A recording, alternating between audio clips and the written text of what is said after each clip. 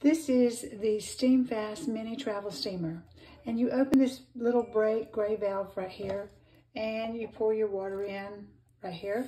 Oops. And you don't make a mess like I just did, where all the steam comes up. Woo, overflow.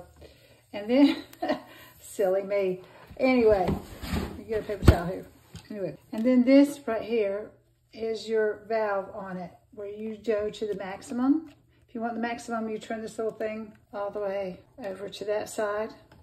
And now it's really wet. And when it has little buttons on it, you see how much water's in it right there? And I'm getting dried off for a minute. Sorry about that, guys. And as you can see, the steam is just coming out of this thing. You push the button down to make the steam go in, and it tells you here how to do it. Down, the steam doesn't come out. Up, the steam does. So the steam will come out in just a minute. Here's the sole plate, and there's the 4 steam holes, as you can see.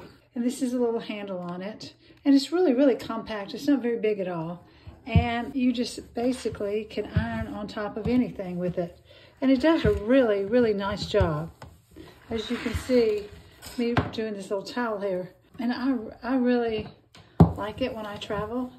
And if you're not careful, and it works very, very well. It really does. I really, really enjoy using it. And it steams up just beautifully. And it has its cord wraps around it so that it doesn't get lost.